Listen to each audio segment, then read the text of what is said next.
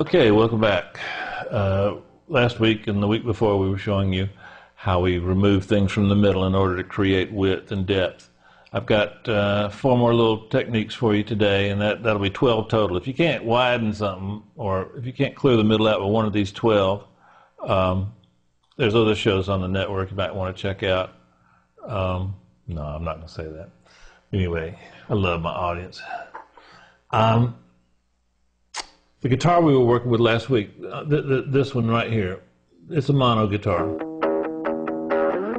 Okay, now what I've done is I've duplicated it. So this is the same guitar. Right? Okay, let's get them equal level.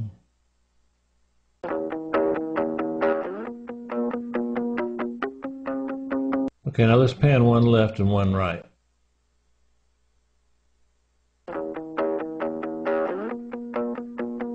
Dave, it sounds the same. All right, hold on. Check this out. Okay. Now on this little bad boy, we're going to take off and roll off everything below 680. Now on this bad boy, we're going to do the opposite. We're going to roll off everything below around 700. Okay, now watch what that does together. Without it. With it. Pretty cool. And experiment with this. Oh, I like that right there. What's that? It's about where I was before. But move these around. Move this around. Move this around. And here again, you're going to want to combine this with other techniques. You might combine this with center. You might combine this with isotope or whatever. It's not an either or. You can try different techniques. And because I'm showing pianos, guitars, strings, and synths, that doesn't mean this technique is only for guitars. It's a darn good one for guitars, as you can see. But it can be you can use it for anything.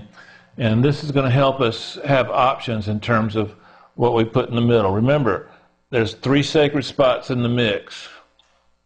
The most sacred spot is the middle, and then the other 2 are the left and right, hard left and right. Now you can do a pretty doggone good mix with a switch that just selects whether you want something in the middle, on the left, or on the right. The area in between is a little hard to hear, but if you use some of these techniques that we're showing you now, that can also be used to pan. It's not just to clear out the middle, but the Haas effect can be used to place stuff microscopically, incrementally. I painted myself in a corner with that sentence, but anyway, you guys are smarter than I am. You can figure that out. Okay, so now we're going to go to a direct. I've talked about the Haas effect for a while. Now we're going to go to an exact 100% example of the Haas effect.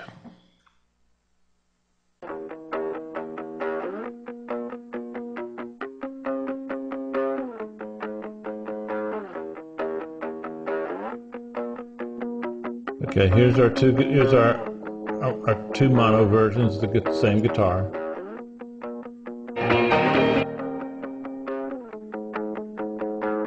Okay, now what I'm going to do is I'm going to take this delay. Now, the Haas effect, don't hold me to these numbers, you guys. Sometimes you put my feet to the fire, and I'm not that bright to be like looking for little tiny details. But in my mind, I tend to think of the Haas effect as anywhere from a microsecond or a millisecond or 2 up to about 30, 35, somewhere in there. Some definitions take it up to 50. And the concept behind that is that if you've got something coming out of both speakers at the same volume, then your ear interprets that as coming out from the middle. And it's not coming out from the middle, it's coming out from this speaker and this speaker, but there's the perception that it's coming out the middle. So panning is nothing more than the amount of volume you send to each speaker. Think about that, because that's critical to some of the things we're going to do down the road. So what we're going to do is the ear, according to Mr. Haas, can discern. We'll read that because I don't want to butcher the definition, but basically what we're doing, we're implementing the concept that something still is perceived as coming from the middle, even though we're delaying one side, and that gives it a widening effect. Watch this.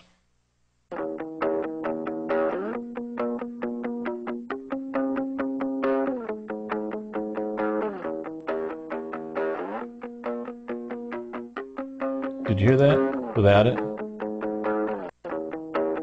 With it? Now let's make it less.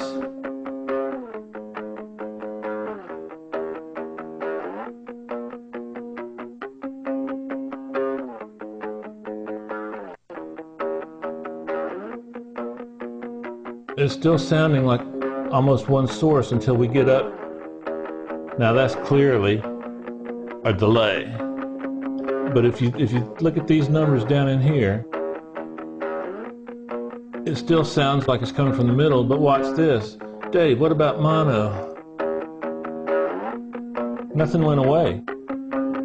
That's the beauty of the Haas effect. Now, if I was a TV director, would I worry about black and white? No. If you got a black and white TV, you shouldn't be watching my TV show. I think we're at the point now where I can declare on this week's ITL of Pensado'S Place, mono is dead. Okay, tell all your friends, mono's dead. Don't worry about mono. Now, there are uses for checking things in mono. We'll do something about that. But for all practical purposes, would you rather sell less records and please the three guys that still listen in mono, or sell more records? Everybody's listening to headphones now, and you're still working in mono? Come on, man. Get with the program. All right. Now, earlier in an earlier episode or show, I told you that sometimes stereo is not stereo. This particular string track happens to be fairly stereo, so I didn't pick the best source for an example, but this is still pretty dramatic. A lot of times your stereo synth part is actually just a mono that's just chorused to one side. So let's check out this synth part, string part. Okay, fairly stereo, not too bad. All right, now let's do this. I'm going to pan this a little bit this way. Okay, now I'm going to send it to this delay. Study these. These are pretty interesting numbers. They're not random.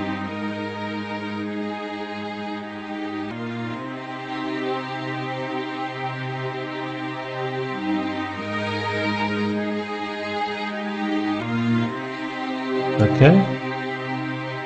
Now we've really got a nice clear out in the middle, and we're more stereo than before. Go back and check the before, and then come back and check this. Well, you know what? I can do it for you real quick here. Are you ready?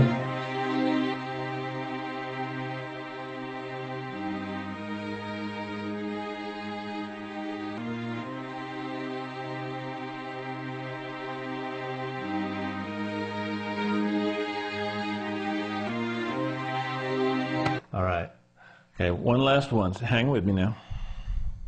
All right, guys. This one is a little subtle, and to be honest with you, I wanted to have 4 things in this episode, so I'm stretching it on this one. So if you call me on it, you're right. But I do use this, and there's some big time engineers that I hear are using this technique. They might implement it with a couple of PCM 42s or something like that. I happen to like this setting. So here we go. This is my stereo guitar.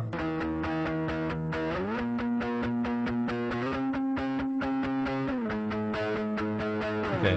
Now I'm gonna shift one side 41 samples, not very much. Okay. Now I'm gonna bring in Echo Boy.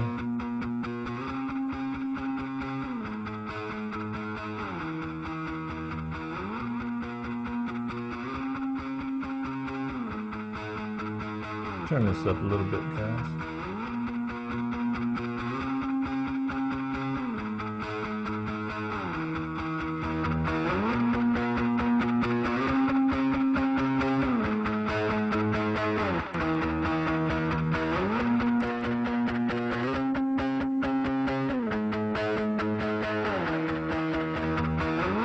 Anyway, you can see I don't want to take time to adjust the volumes exactly, but you hear what it's doing. 41 samples you might use. Now this will give you some mono compatibility issues because it's very tight. So those of you that understand that there's 41,000 samples happening per second, 41 samples, you can do the math, send it to me in an email and tell me how much time it is. It's pretty short. But check this setting out, a 32nd note, a 16th note, our beats, 120 beats per minute. And there you go. All right, guys, thanks for hanging with me. I had a lot of fun explaining this stuff to you, sharing it with you. And then in coming weeks, we're going to start using these techniques to help expand our mixes and widen our mixes and allow us to create that perception that you can kind of reach in the mix and pick out things, because now we've got techniques to clear out the middle but at the same time expand the sides. Thanks.